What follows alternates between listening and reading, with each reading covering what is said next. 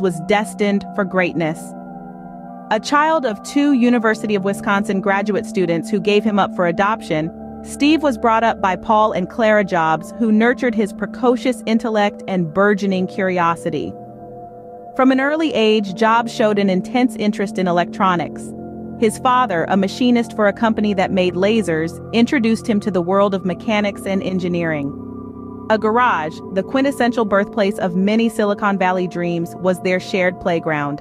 The young Jobs, armed with a screwdriver and rampant curiosity, dismantled and reassembled electronics, fostering an appreciation for the hardware that powers our world. However, Jobs' thirst for knowledge was not confined to technology alone. After graduating from Homestead High School, he enrolled at Reed College in Portland, Oregon.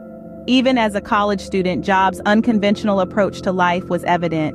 He dropped out after 6 months, unable to justify the